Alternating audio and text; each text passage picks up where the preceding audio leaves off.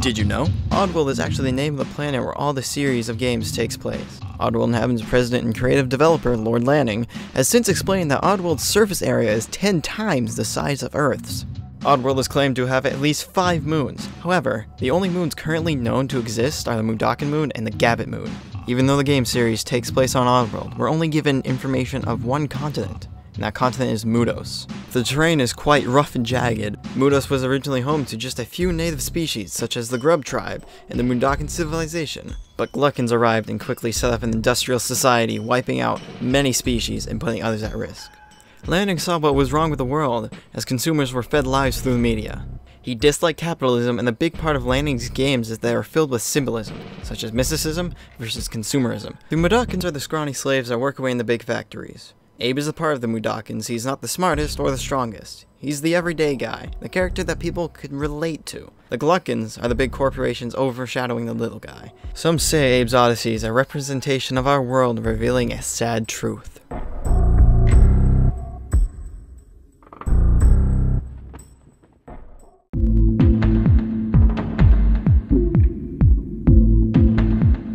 There are 2 classes of Mudos, the industrial and the natives. Natives are the Mudokons, Gabbits, Grubs, and Steves. Mudokons and Gabbits live in eastern Mudos. Grubs and Steves live in western Mudos. In Munch's Odyssey, there were several more creatures revealed that live on Oddworld. These creatures were Vikers, interns, Big Bro Sligs, and different species of Mudokons.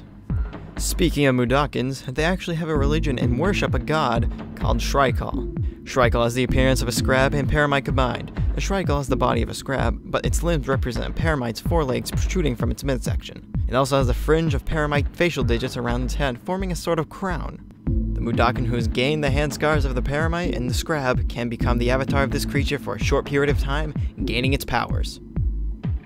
In Oddworld games, there's a feature called GameSpeak. The GameSpeak feature allows players to interact with non-playable characters. Examples of GameSpeak commands in the original game, Abe's Odyssey, are hello, follow me, and wait. Rescuing Mudokons and opening certain doors are all achieved through GameSpeak. Lanning wanted to create an original idea of an action-adventure platformer, using this instead of giving the player a weapon. The weapons can be used by Sligs though once Abe controls them, and GameSpeak is also available to Sligs once Abe has possession of them.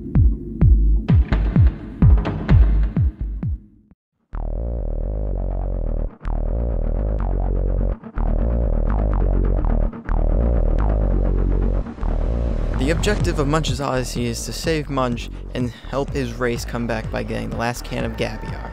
The Gabiar will be auctioned at Viker Labs, that is where large stockpiles of Mudokon eggs are being stored. The containers in Viker's Labs say Sam's labored eggs. Sam is the only known living female Mudokon. All of her eggs that are hatched are instantly born into slavery. The Vikers realized she laid fewer eggs when she was depressed. They used an AI unit called a Shrink to keep her company and comfort her. It is unknown what her relations or feelings towards her Mudokon offspring are. The fact she needs the Shrink to keep her happy implies she would fall into deep depression at her offspring being taken away to be enslaved if it wasn't for the Shrink taking her mind off it. Also, there's a character not really mentioned much because they were cut due to the time restraints of Munch's Odyssey. This character is Lady Margaret. She is the Glukkon Queen and most likely the supreme ruler of the industrial society. She was due to face Moloch in a trial for matters relating to Abe, but there wasn't enough time to put her in. And like Sam, she was cut from Munch's Odyssey. Lady Margaret needed a new pair of lungs and would have gotten these new pair of lungs from the Gabbit Munch. The bad ending would say that the Glukkon Queen gets a new pair of lungs from the Gabbit, and that Gabbit lungs are the new Gluck lungs. In the good ending, however, where she doesn't get the lungs, the bonus newspaper states she's on life support, so she isn't dead yet.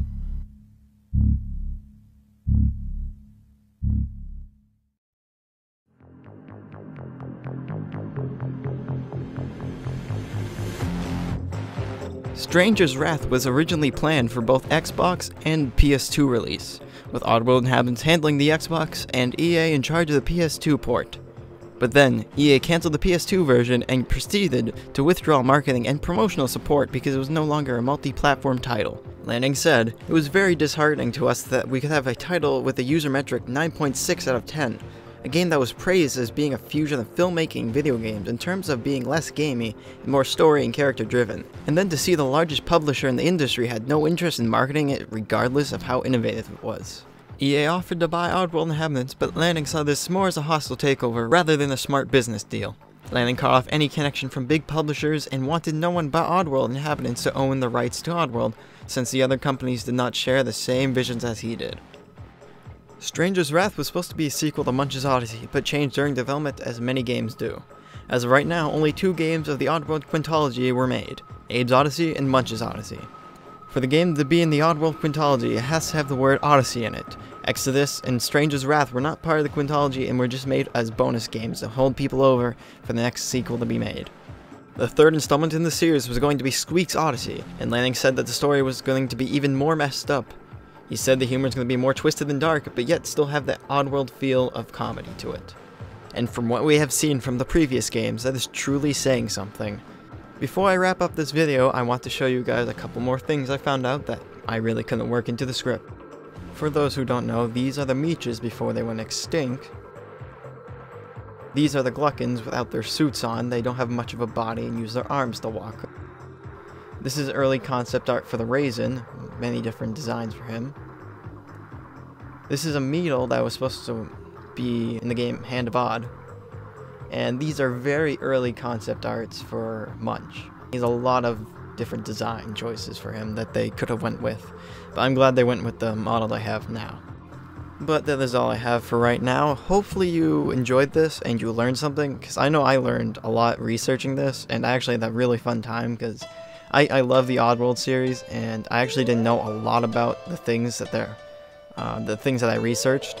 There were some things I put in there for people who didn't really play the game and probably didn't know, but hopefully the people that do play the game and follow the series, hopefully you learn something new, because I used to play the games all the time, follow the series, and I actually learned a lot about the series, the development, but that is all the time I have. I'm guessing you guys don't want to hear me ramble anymore. I just want to say thank you to OCDGaming for being a thing, because I would have never thought to make a video and share information about a game series I really love. Big shout out to them, you're a huge inspiration. I love that you guys take the time to look up and research all this stuff about games and consoles and all that stuff. Props to you guys, you do a lot of work. I didn't realize this took so much work until I actually did it, but it was a really fun experience. Go check out their website. They have facts they post a fact about a video game or development or secrets, Easter eggs and whatnot about any game. They usually do that, I think, once a day. And also check out their Facebook and YouTube. All this will be in the link. Will be links in the description below. And thanks for watching. I hope you guys enjoyed. Also, thank you to Real Factions for letting me use his song OCD. It kind of goes well with OCDGaming, so I picked that. It was really catchy. He makes really good music. You might know him from the person who made the Necromancer theme from Castle Crashers. Actually, right now he needs some help with donations to make more music. I'll put a link to his Patreon page down below. Also, you can just click right there on the screen, right there, and you can go to his channel and see what that's about. Also, you can click there to go to OCDGaming's YouTube channel and subscribe to them. And their Twitter, Facebook is all in the description below. Real Faction YouTube is down below as well.